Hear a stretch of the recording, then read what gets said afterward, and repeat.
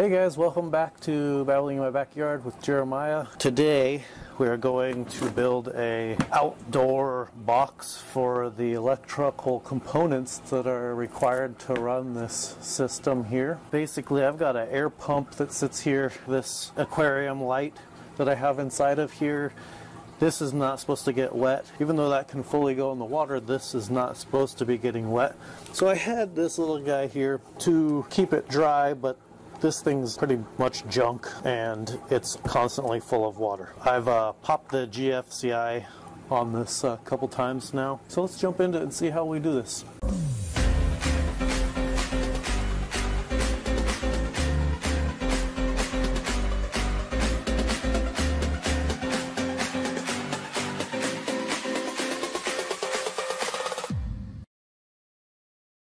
So what I'm going to need for this build is a Tupperware box with a good solid lip that rolls over. So I'm going to drill holes up under this lip to run the wires and the lines into the box. And then this lid will protect even further. It hangs down below, so the water will drip off this way. Additionally, I will pop some holes in the bottom of this thing so that I can prevent water from building in there. So if water did happen to leak inside somehow, I want it to drain out as well. So I'm going to pop some holes in the lowest points of that box. First thing I'm going to do is pop in the hole for the air line of the pump. It's quite a large one. It's a 3/8 ID, so it's ½ inch or so on the outside, so I'm going to use a ½ inch drill to run that line in there. I'm going to take the lid off so I don't accidentally damage that, because that's not where I want the hole to go.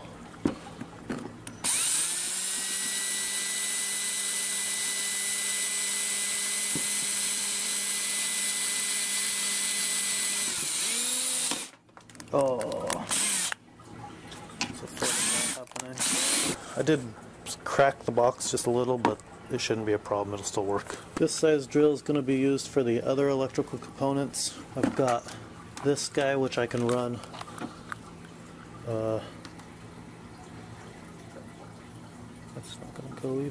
So I'm going to go ahead and cut V's instead of holes. I think it's going to work better for us, realizing that some of these pieces have to fit through there. I don't have another end to that, so I can't get that in there. Plus it's just going to be easier, and the lip of the lid is really what's going to prevent water coming in.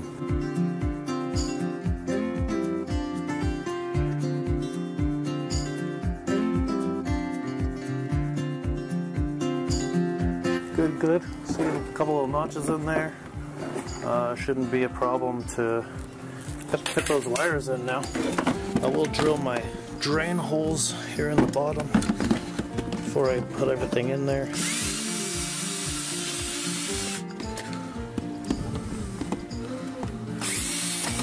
So we're going to go ahead and go a little deeper with the V on this side.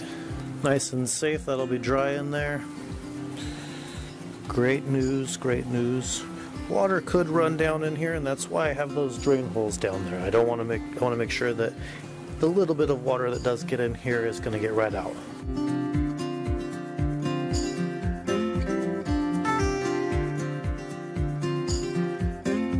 Got to do another one here for the pump line to come out.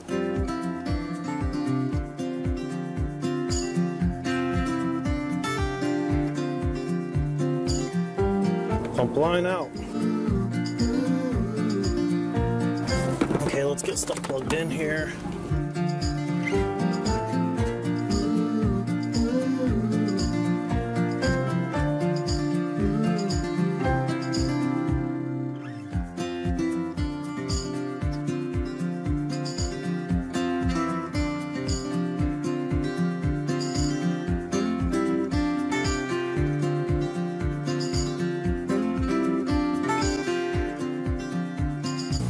Alright guys, I know this was a nice short video, but it's a quick build on how to keep this stuff dry. I just kind of thought, oh, maybe I could make something. If it doesn't work, This thing is working fantastically. It has been dumping down rain for the last several days and everything is bone dry inside this box. Super impressed with how well it's working. I was worried that some of this water here, if you see those droplets, would run down inside of that box, but they seem to be dripping right off of the edge as soon as they cut in, because when I've opened this up to check, no water is running down that line, so it's doing very good. There is a lot of water on top of this box. Let me just show you how much it's been raining. My pond is so overflowing right now that the pond itself is actually coming up onto the sidewalk. And I don't have a good overflow system for this. So it's well beyond where it should be back over here. The pond level is, the pond wall runs right along this perimeter right up here. Kind of does a swoop this way.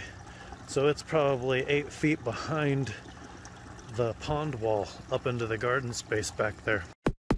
Like I said, I popped that GFI 3 times now, so this will at least keep these components dry so that I don't keep doing that. Thanks for checking us out. We'll see you in the next video.